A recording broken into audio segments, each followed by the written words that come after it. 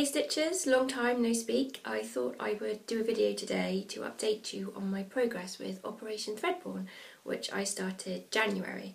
So the first month's been and gone, so I thought I'd give you a little account of how I thought it went and that I'm actually very happy with my stitching so far this year, although it is only early days. But first of all, I'd just like to say a big thank you. It seems that I've had a few new subscribers despite my hiatus on YouTube, so I'd just like to say hello and thank you to all of you. I can't believe that I've got like over 1,100 subscribers to my channel all about stitching, so a big thank you to all of you that continue to watch and encourage me in my stitching exploits. So, for the benefit of new subscribers and any of you that may have forgotten, what is Operation Threadborne? Well, Operation Threadborne is my own personal stitching challenge for this year that I've set myself. And it came about, I did a little bit about it in a video back in August last year. But how it came about basically was, as I was doing videos about the different types of threads I have, silks and cottons and pearls, I realised how many hand-dyed threads I actually had. And I was a bit sad because I wasn't getting to use them as in my stitching as much as I wanted to. Because despite what some people might think, I do buy threads, but I also do like to use them. I just don't hoard them in the drawers behind me. So then I began to sort of question why that was. If this was something that I wanted to do, I want to use these threads in different charts, why wasn't I doing it? And at the same time, I was watching Aish at Sticky Stitch, or in this case her other channel, MS Goddess in Training, and Mackenzie at The Lovely Array, and they were posting videos as part of their makeup side of their channels to do with Project Pan, which was all about using products in their makeup stash and, you know, getting them out and using them until they're finished. And so I sort of took those two things, and that's how I came up with Operation Threadborne, as a way that I can use the threads in my stash that I desperately wanted to use. But the reason I came up with for why this wasn't happening was when I looked at the amount of stitching time I'd spent over the last few years. The majority of that time was spent stitching Heaven and Earth designs and chatelaines. So in 3 years I think I stitched 7 small Heaven and Earth designs. I think about 7, I don't know off the top of my head, but if you've seen my videos you've seen what I finished. And sort of similar number for chatelaines, 2 large ones and some medium and small ones. And as much as at the time I loved stitching those designs, I've got so many other designs in my stash that I desperately wanted to stitch, and I felt that chatelaines and Heaven and Earth designs were hogging my stitching time. So for 2015 I said back in August, I will not stitch any chatelaines in 2015 and I will not stitch any Heaven and Earth designs in 2015. Now, as it happens, that became a lot easier than I initially anticipated, because towards the end of last year I finally figured out that I stitched enough Heaven and Earth designs, and to be honest, now I really can't see myself stitching any more Heaven and Earth designs and the designs of that type, those big, you know, full-on cross-stitch projects. That's not because I don't like the charts. I've stitched them, so I like them when I did them. But my stitching's just moved on, and they take a lot of time to do. And as I think I said in my November video, if I love the artwork that much, I'll just buy a print of it, or, you know, postcard sizes, that type of thing. And that's what I plan to do this year, because at the end of the day it was the artwork that I loved, not necessarily the process of stitching the design in itself. So not stitching Heaven and Earth design for this year isn't going to be a problem, because I can't see myself stitching one again. Chatelaines, on the other hand, are still one of my very, very favourite designs to stitch, and so I will miss stitching one this year, as I've stitched for the last few years. I've always stitched 1 or 2 a year. But I've got plenty of other fun stuff that I'm really looking forward to stitching this year, because I've allowed myself the freedom to stitch whatever I like this year. All those designs that I've looked at and thought, oh, I'd really love to stitch that, but I can't find a place for it in my rotation. That's all gone out the window, so I can stitch on whatever I like this year. So, what are my rules for Operation Threadborne? Well, there's not really any rules. Basically, the whole purpose of this is to use as many of my hand-dyed threads silks, cottons and pearls in my stash as possible without using any duplicates. So I do find when I use my threads, I do have favourites. I have favourite colours, so I often lean to purple, pinks, that sort of thing. But this way, if I use a thread once, say the threads that I've used for my projects this month, I can no longer use for the rest of the year. I have got plenty of threads. I will not run out, so it won't be a problem, and it will also get me to think a bit more about my thread choices and try out new things and try new colours and colourways. So that's the point of it. So use as many threads as possible. Now that applies to everything I stitch this year. So any project, you know me by now, I swap out threads for ones that suit me and ones that I have in my stash. So I pay no attention to materials lists, and that will be especially so this year. I'll just be digging out threads from my stash to stitch from. But as an extra special challenge, I have set myself the task every month to stitch at least one design from the whole plethora I have on my hard drive of the freebie designs that I've collected over the years that I've been stitching. So when I say freebie designs, I'm talking about those complimentary designs that designers give out on their websites, on Facebook maybe, just as a thank you to people that have been supporting their design work. I'm not talking about illegal charts that have been pirated and distributed, so let's not get me on that subject. So you might find, if you decide to follow my progress on this little project throughout the year, you might find some freebies yourself that you'd like to stitch, perhaps introduce you to a new designer you've not heard of. It is actually a good way, the little freebie designs that designers have, it's a good way to get you introduced to their work. Thinking specifically about chatelaines, for example, you can try a few of Martina's freebie designs to see if they're the type of thing for you. So for Operation Thread Porn, I'm going to pick at least one of the many freebie designs I have to stitch each month. And not only do I have to stitch it from stash, obviously, but I also have to finish it in some way, i.e. not just leave it as a piece of random needlework in a drawer, to make it into something that I can display, so little pillows or flat folds, cushions. And as the year goes on, I hope to be a bit more inventive in the way I finish things. But, you know, I'm starting small in January.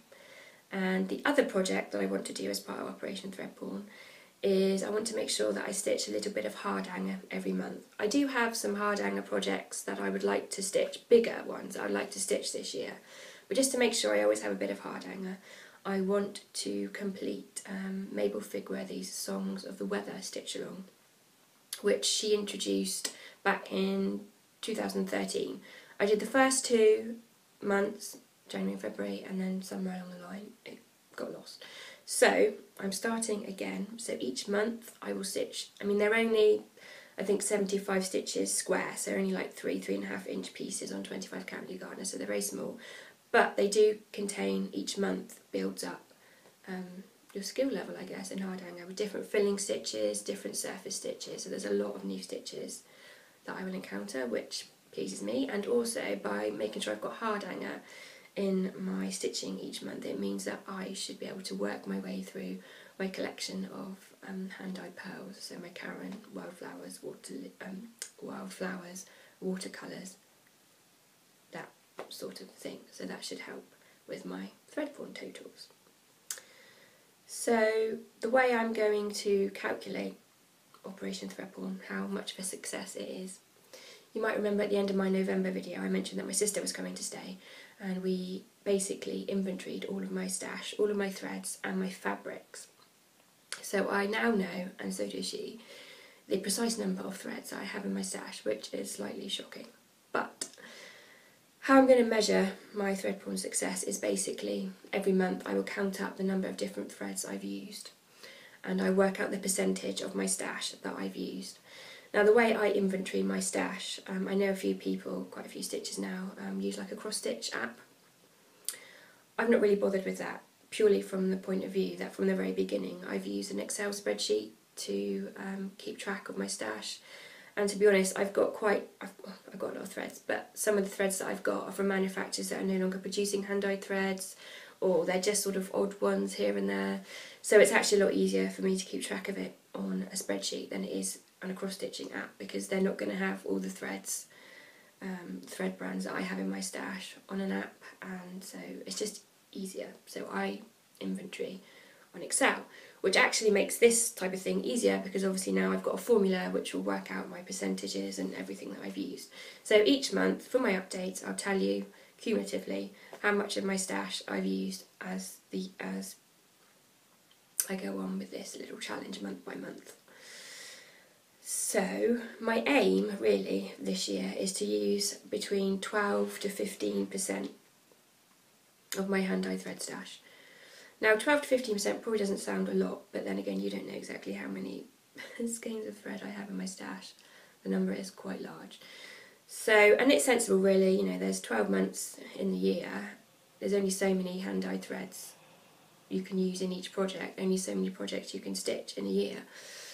Because, you know, I'm not just going to stitch like tiny little projects just for the sake of saying, oh yeah, I've used up all these threads. I'm still going to be stitching on projects that I want to stitch, but I'm just going to be using the threads in my stash to do it.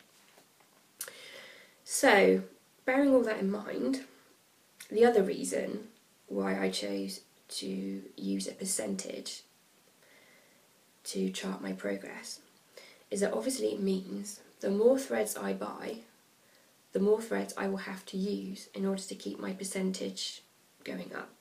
Obviously, if I buy in loads of thread, that's going to raise up the amount I need to use to reach that 12 to 15%.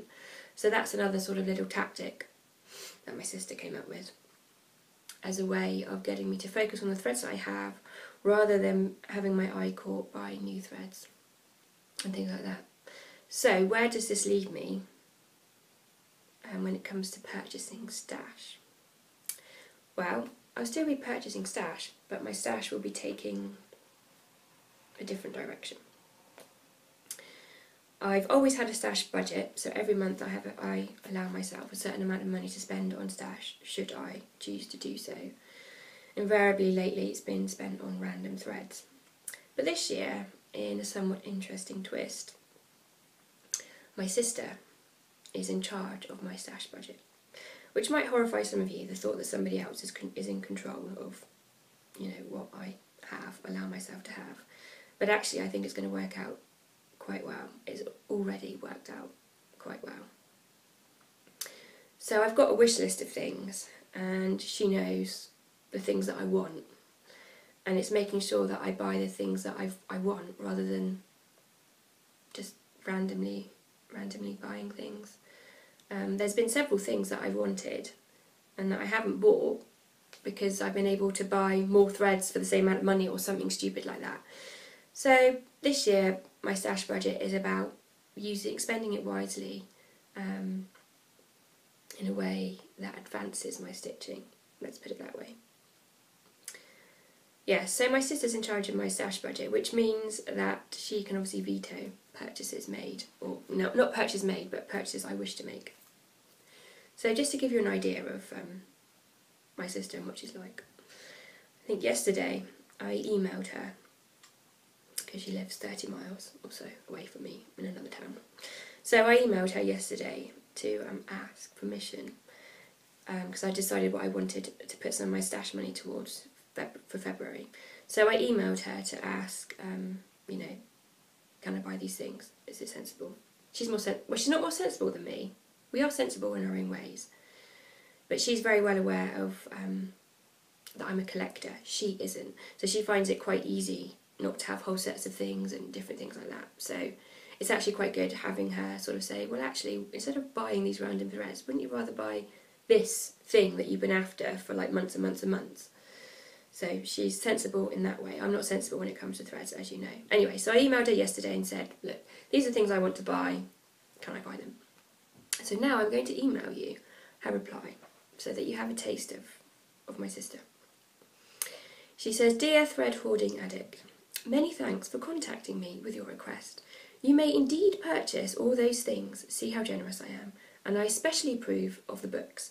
However, I would say that for March and April you are not allowed to buy any random extra threads on top of your subscription, so my Jodery clubs, unless they are for specific projects on your pre-listed to-do column. You have plenty of threads, and I think stash money would be better spent on nice finishing fabrics and materials. I feel a hard detox is the only way to break the thread hoarding cycle. As part of this therapy, should you feel a relapse coming on, I would prescribe Aaron, that's my husband, to pick 5 skeins from the drawers at random, seal them in a jiffy bag and place in your postbox. Then you can still experience the rush of opening packages, admiring the thread and putting it away without adding to your stash. With fondest wishes, your THA sponsor. So although to some of you my sister might sound quite harsh, actually this is a good thing. And I think she's right. March and April I would like to top up my fabric stash and a few other different things I've got in the pipeline, and I'd much rather spend my stash money on that than random threads, because I have plenty of random threads. However, for January she was, quite generous of her, because she did let me purchase some new threads, so I thought very quickly I would show them to you, because after all this is a thread porn video, so you need to see some thread porn. So, obviously I got my Jodery monthlies. I might talk about them a bit in a minute. But I decided that I would very, very much like to buy some new silks from Fiberlicious. Now I know a few of you are already customers of Fiberlicious, but in December, very, very, very kindly, the lovely lady behind Fiberlicious, whose name is beautiful but I cannot say it, my terrible English tongue can't say it. So for the purpose of this video, I emailed her and I said, how do you pronounce your name? I really want to pronounce it correctly, because it's nice to get people's names right. And she laughed via Messenger and said, I don't even think my husband can say my name quite correctly. So she said a lot of her friends and people on Facebook refer to her as Gwen, which is probably the closest an English person can get to pronouncing her name correctly. So for the purpose of this video, I hope she doesn't mind. She said I could call her Gwen. But you know who I'm referring to if you're a fan of Fiberlicious, if you follow her on Facebook, our Facebook group, if you follow her on Instagram, you'll know who I mean. Anyway, I've admired her stitching for years. She's a fantastic stitcher. But I absolutely love the look of her silks, and I was going to get round to getting some at some point. But anyway, she very, very kindly sent me some of her lovely silk threads to try out in December. And it's not really an exaggeration to say that when I opened the packet and the envelope that contained them, I think I actually might have had a little gasp when I opened them. I was going to say something else then, but I better not, I'll get in trouble. Because when I looked, I hadn't even touched them at that point, I just looked at them in the packet, and I just knew by looking at them that they are exactly the type of silk that I love stitching with. One of the reasons I like to stitch with silk is that every brand of silk really is different. Even if they're all spun silks, they stitch up differently, they feel differently. Each brand is just slightly different, and that's what makes stitching with silk more interesting, I think, than stitching with cotton. Because with cotton's cotton, basically, it's either like DMC, mercerized, or it's not. But somehow, silk, despite, there's just different, I'm not going to go into it, but, there's different types and different ways that it's spun. Obviously, each silkworm is obviously very different to another. So that's, depending on the way the silk is processed, depending on how it stitches. I like quite a tightly twisted silk. Some silks are softer than others to stitch with. So when I saw these silks, I just thought, oh, awesome. I just knew I would love stitching with them. Now I have stitched with them, nothing that I can show you because I changed my mind on the colourway that I was using. But they are absolutely beautiful, beautiful to stitch with, and the colours are amazing. Just mucked up this skein now. I was going to open it and show it to you. But one of the good things about Fiberlicious silks is that, in a similar way to Thread Pickers silks, they come as individual strands, 50 individual strands, rather than like 6-stranded, 8 metres off, 6-stranded. So you don't have to faff about wondering about where's the best place to cut the skein so that you get the best variegation of the colour. So, let's just open up a new one. I've mucked this one up now somehow. yeah, so these are the ones I purchased with my sister's permission, I'd like to add. Some lovely autumn colours. And she did say I wasn't allowed to have any purple threads, but I managed to sneak one past her, and she said because it was so pretty, she'd allow me to use it. So these were the ones that I got. Oh, let's do it this way. That one's Quiet Stone. This is the one she kindly let me have. This one's Orchid Orgy. And then there's Fall Storm, Storm Brewing, and this one's beautiful, Fallen Leaf. So they come, as it says on the packet, as 50 single strands, total length 60 metres. So let's open one up so you can see what I mean.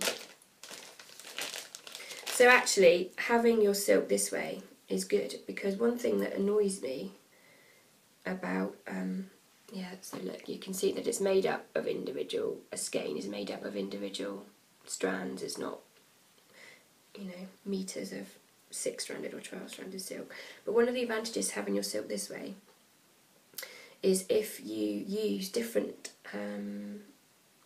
number of strands in your stitching. So for example, in a 6-stranded silk, I might be doing some speciality stitches. So for one instance of using that silk, I might use 3 strands of silk in my needle, and then I might go back to doing cross stitch and use 2 strands of silk in my needle.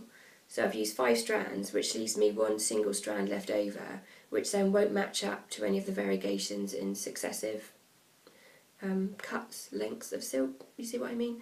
Whereas when you buy your silk like this, when it's in several, you know, you've got 50 strands of silk, all with the same variegation. Doesn't matter how many strands you use, none go to waste.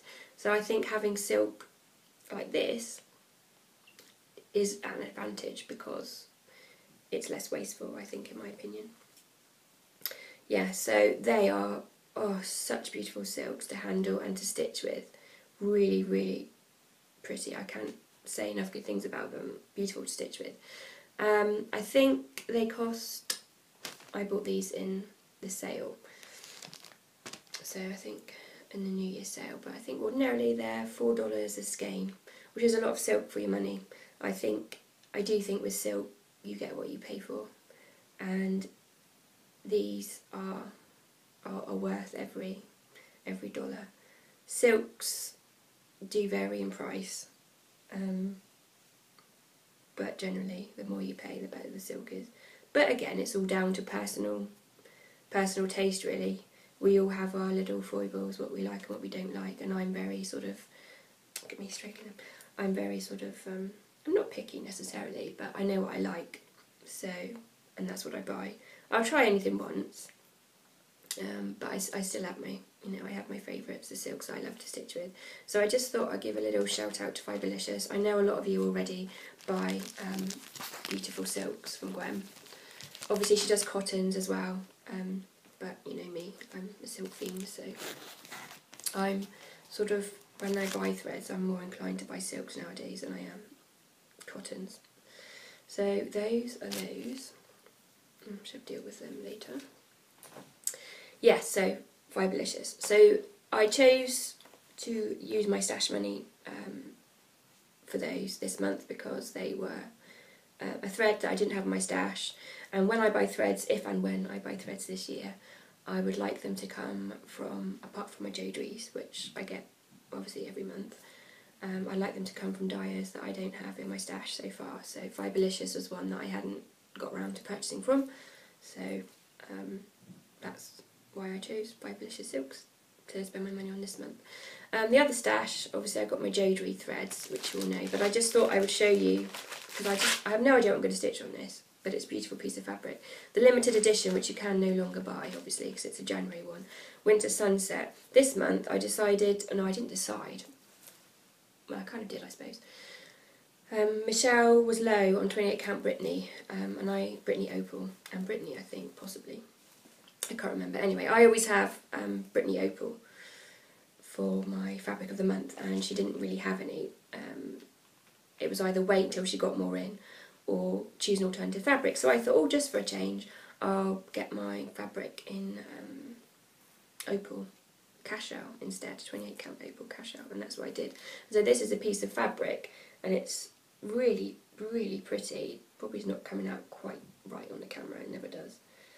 But it was just beautiful, so then I thought, do I want to switch my fabric to cashel? But this stuff would be, when I get to stitch on it, whatever I choose to stitch on it will be a nightmare to stitch on, but whatever gets stitched on it will look beautiful at the end of it, so there we go. So now I've waffled on. What you actually came here to see was what I have stitched for Operation Threadpawn this month. So, if you follow me on Instagram, you already know all this anyway. You would have seen my updates. I had meant not to put them up until I'd done a video, but it was just time was going on, and I've not been very good with videos lately, so I just thought I'd put it up on Instagram first, but I will try not to ruin the surprise for my long-suffering YouTube watchers. So let's start off with the easiest, and that's Mabel Figueredo's January square for her Songs of the Weather stitch along. Now my plan for these designs is I don't have to finish them in any way, but what I want to do is each month choose threads that tie in with the colours I see for that month.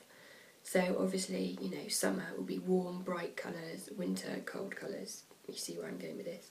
So for January, I had previously already stitched this square back in 2003, but I chose to stitch it up in blues. So this is my little hardhanger square.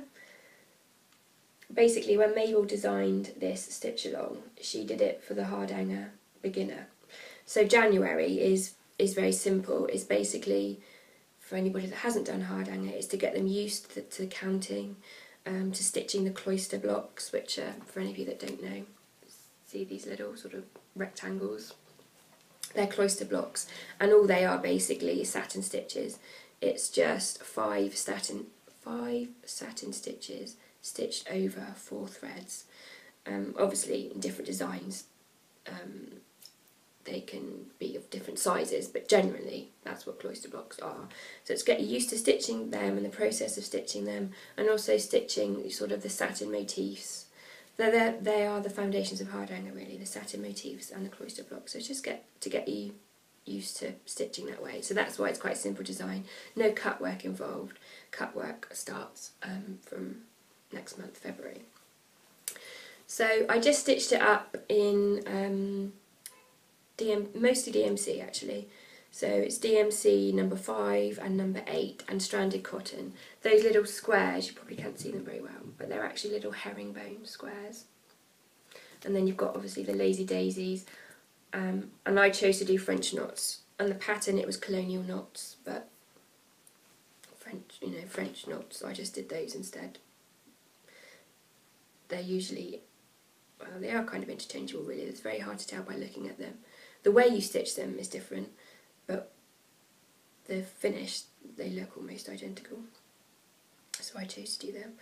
The fancy thread that I use, which gets to count towards my Threadpawn totals, fancy, it's hand dyed, that's all, is a hand dyed pearl by Steph Francis. So I used that one in the centre motifs there. Very pretty and lovely and easy to use. And the other thing I just thought I'd mention in case anybody cares is on Instagram I put up this picture of this is my number 5 DMC thread, and I clap them like that, so you've got the skein label at the top, and that way they all stay together and you don't lose the label. If anybody wants to know how or why to do that, I'll put a link to the article by Mary Corbett below. Anything that I mention, basically, links will be below, they're always below. So that's my little ease into hardhanger at the start of the year. That's that one, only took a sort of evening to stitch really. Now my other projects are my freebie designs. These are 4 little charts that I've had in my stash for, I don't know, 3 or 4 years, and I've seen various stitchers stitch them up. You'll probably recognise them straight away, and I thought, oh, I'd love to stitch those, they're so sweet, they're such cute designs, and I never did. So I knew my first project for Threadpawn would be these trees. And also I like trees and seasonal things, so it kind of fitted in with that. So these are the Jardin Privé freebie seasonal trees. I will obviously link below to the website. They've got all sorts of different freebies on there that you can download should you choose to do so. So I decided for these trees what I would do is all the threads I chose were Mohs silks. I decided to stitch them with Mohs silks, and where necessary, for an added sparkly accent, I used Rainbow Gallery, either Petite Treasure Braid or Petite Silk Lame Braid. And I put all my threads that I was using in this bag, so I'm not going to tell you exactly how many threads I used, because then you'll be able to work out how many threads I have. But, you know, there's quite a ton of Flossway bags in there. So, quite a few threads we use in the making of these little finishes. So, let's start with the first one, Spring. So, I finished them just in a very simple little pillow, nothing fancy, you know, we'll get to that as time moves on. So, yeah, so these are all stitched in silk, and then here you can see I used metallic little accent there for the little tulip, but yeah, that's that one. And there's Summer, beautiful silk there for the apples, I can't remember exactly, oh, Catching Fire was the name of the silk for that one. And then I did the basket in gold metallic, and the little bird, that's in a metallic as well, though you probably can't see it very well. Incidentally, the fabric that I use for these are all hand-dyed fabrics from various people, 28 count. I think the spring one, that's a Jobelan from Pole Stitches. Summer is a Lugana from Sugar Maple Fabrics, who are now no longer with us. And here's the one I did for autumn. That's a Silk Weaver solo, yeah, Lugana. And this one I did the squirrel in I think that was Autumn Leaves, Petite Treasure Braid, and the acorns. Yeah, so that's that one in goldish fabric on the back. And then this one is the Winter. And for this one, I don't have any of Mohs white silk, so what I used for the snowman is Rainbow Gallery Petite Silk Lame Braid in, well, white, I would assume. I think it was white, didn't have a fancy name, it was just white. And the tree for this one, I used John Bates silk from Moh, and you can, yeah, you can see it again. I used the red up there for the robin, and I think I used, yeah,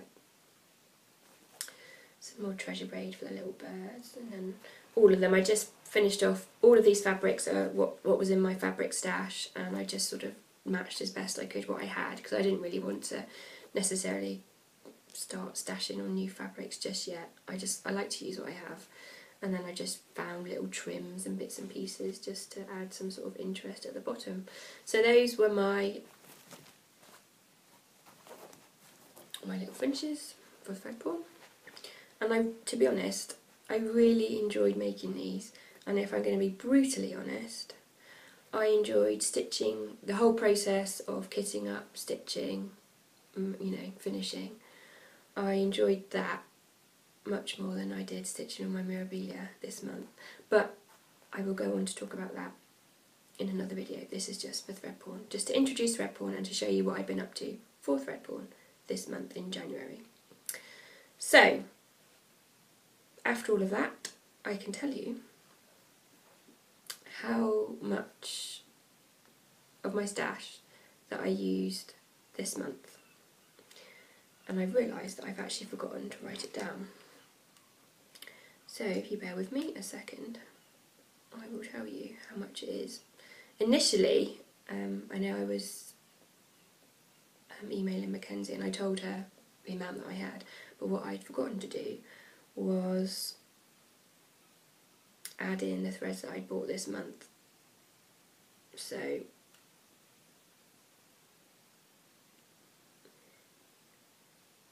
I think, why can't I see what I'm looking for on here?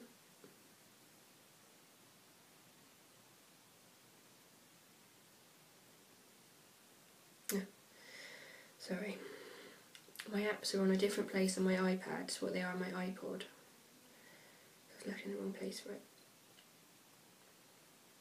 You're going to be very disappointed now when I tell you the exact total after waiting all this time to get what it is.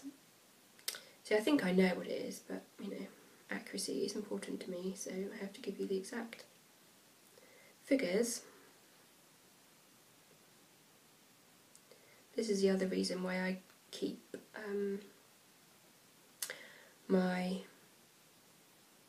inventory, my stash inventory, on an Excel spreadsheet, because I keep it in Dropbox, which means that I can access it from any of my devices. I've got it as a favourite, so I don't necessarily need to have it on Wi-Fi to be able to download my stitching spreadsheet. So, when it finally loads it up, I can tell you. The thread totals. Yes, that's what I thought it was. So the grand total, after all of that, the grand total number of percentage of my threads I have used is 1.59%. Now everybody's got to start somewhere, and to be honest, you know, 1.5% month by month I will reach my 15% total.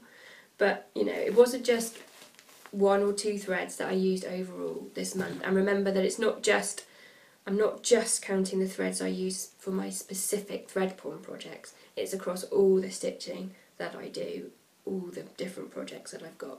So 1.59% this month I thought was actually quite good as a starting point. I will, I've obviously got other things that I've been stitching this month, and I will update you on the progress on that in a whip update video. But as I say, this one was just for my thread porn. So, there you go. It's quite weird making a video after you haven't made one for a while. It's quite hard to get back into doing. But I shall endeavour to try, even if it's only to do a little thread porn report each month. There will always be at least one video a month on my channel. Anything more than that I can't necessarily stake my life on. I have a few other plans which I will talk about in my whip update video for January, and so that you know what's going on with me and my channel. So there you go, that's my update on thread porn. Thank you to all the people that have messaged me and emailed me while I have been on hiatus and asking me, oh, when's your next video, and you know, what you're doing with thread porn and all those sort of things. So thank you to all of you for getting me to make another video. I shall be back with my whip update video shortly. So thank you for watching. Please feel free, you know, leave comments, even if it's not necessarily related. If you've got a question or a query, you've seen something in one of my other videos, it doesn't really matter if it's not related, if the question isn't related to the topic of the video. You know, lots of people message me different questions or ask me different things on any of my videos, especially the new subscribers that I've had. Even though I haven't made a video for 2 months, I've still had a lot of interest on my channels and people still making comments and things, so thank you for that. That's really, really nice of you to still take an interest and be interested in what I'm up to. So, there we go. So that's all from me from this video. So I'll say thanks for watching and happy stitching.